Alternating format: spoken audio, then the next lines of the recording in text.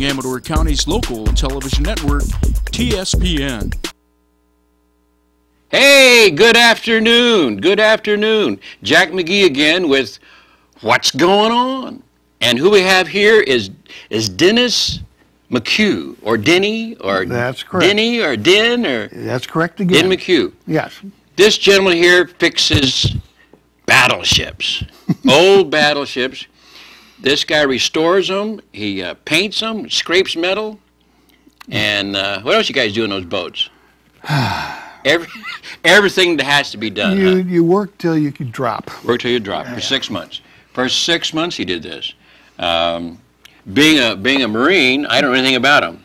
Well, but battleships, you do. We'll talk a little bit about that. Oh, absolutely. I hope so. I hope so. I would really like to know, what does it take for a guy to go do this? I mean, it's volunteer and you don't get work. You don't get paid for it. I mean, but the skills that you bring to this endeavor, it's got to be astronomical. Well, the talents that brought this together are amazing. The people are amazing who put this together out of nothing. Oh, yeah, yeah. And then with the help of... Time to break. All right. Breaking. You're watching Amador County's #1 news and sports leader, TSPN. Yes, we're back again. Welcome again to What's Going On. We're talking with Denny here.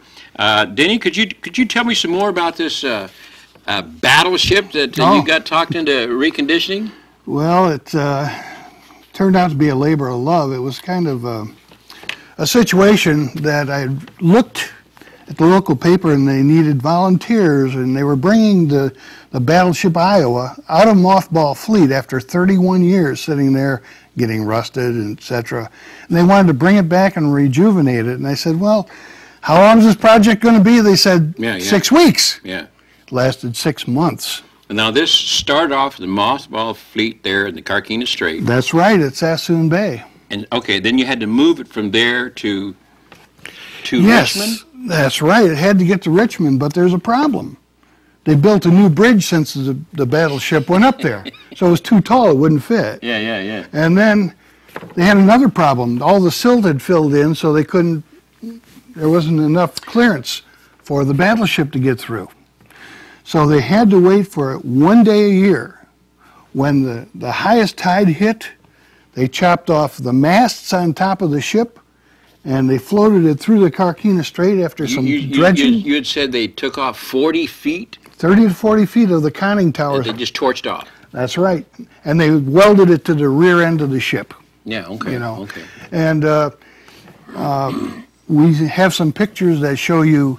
I think they're running those. They're running those too. Yeah. And you can see the difference between how it came down and how it went out into the harbor. Here it is in Benicia, just before they floated it down to that's Richmond. Beautiful. Absolutely. And there it is, finished and ready to go. Looks like something that should be in a movie. Well, it has been, and it will be.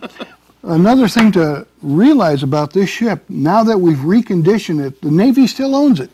Well, yeah. And it can be reactivated for service within 48 hours.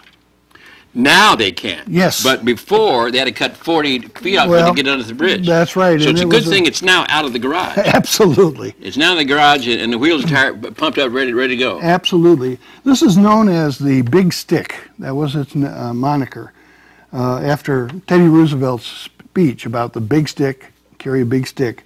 So this is the Big Stick battleship. It says here somewhere the president has been on this thing. That's right. This is also known Roosevelt, as the president's ship. Reagan, Bush. All three were on the ship at one given time or another. And I think your wife had said something about reconditioning well, I was involved in reconditioning Roosevelt's suite. It's sweet, yeah, okay. It's the only ship in the Navy that has a bathtub. They had to put it in just for Roosevelt. Because of his disability. Absolutely. And it had elevators, which were only for a month, and then they took them down again. Yeah. So the ship has been used very extensively over 3 wars. That's the other phenomenal thing is the awards that this has battleship has collected over How many different wars was it in? 3 wars, 9 battle stars. Second World War, Korea, and Vietnam. Vietnam, correct. They used it for shore bombardment. And if they needed a zone to land a helicopter, one shell of 2,700 pounds, they threw it 25 miles. When it hit, it made a hole 50 feet deep, and 300 yards were cleared. Where you could offload so a whole helicopter. they bring the helicopters in if they needed a landing zone. Oh, my God. The power of these guns is just not to be underestimated. To launch a Volkswagen 25 miles. Yes. You know, that's what that shell would do. That's right? exactly right. That's pretty amazing. Pinpoint accuracy. Oh, yeah. And I had the privilege, and that's what it turns out to be, a privilege to be a part of this, to put it back together.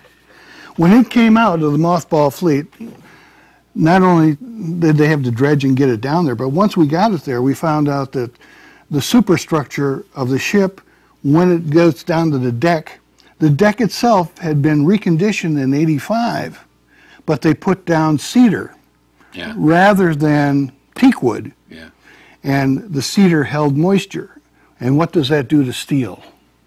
Rust. Yeah, rusts it. So our job was to take off the decking around the superstructure, then get to the rust, take the rust out by needle gun any way we could, put preservatives down, and then Now, how much of that teak has been replaced with Douglas fir now? I mean, have they done all of it, or are you still...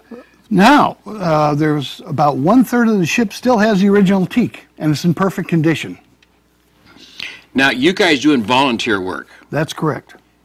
Who's putting money into this? I mean, how do you raise money to help the Iowa? I mean, it must be some benefactors somewhere helping you. There has been, thank goodness. Here's how it worked. The people down in L.A. wanted the ship, and San Francisco Bay didn't want it. 3 times it was offered. They turned it down. But L.A. had enough money and benefactors. They have Fleet Week all the time in San Francisco. They didn't want it? They didn't want it. They said they're not a war town, and they didn't want anything to do with it. So that's another topic. That's another topic, and we're not going to touch that because I'm a little partial to that. But so they got enough benefactors together to pay to get it through the straits and get it to Richmond, but then there was no money to fix it. Well, there's a good chance that Hollywood could do something down there with it. I mean, why absolutely. Not? You know.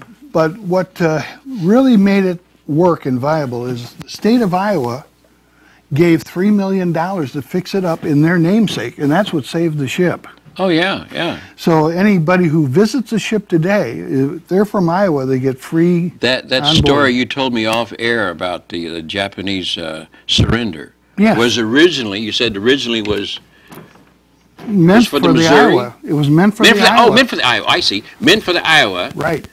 But because of the president at the time, he said, wait a minute. Yeah, the president, who was Truman at the time, was from Missouri. There you go. He said, wait a minute.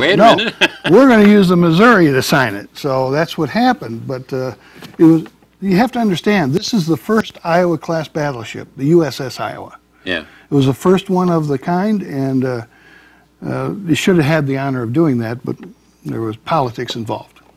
I see. Well, now, everything seems to be about money or politics I'm going to give something. I got to tell you one last thing. This is the ship that took Roosevelt to Tehran to talk with Churchill and Stalin. This was the ship he used. Now, while they're underway, the USS Perry destroyer was doing exercises and actually accidentally launched a torpedo at the Iowa. At the Iowa? Yes. And they broke radio silence and said, we fired a torpedo, it's coming at you. And everybody panicked. The Iowa took a turn to get away, and the torpedo was coming at them. We're going to take a break, and I want to hear that story. Oh, it's a good story. After the break, we'll hear that story. You betcha. You're watching Amador County's local television network, TSPN.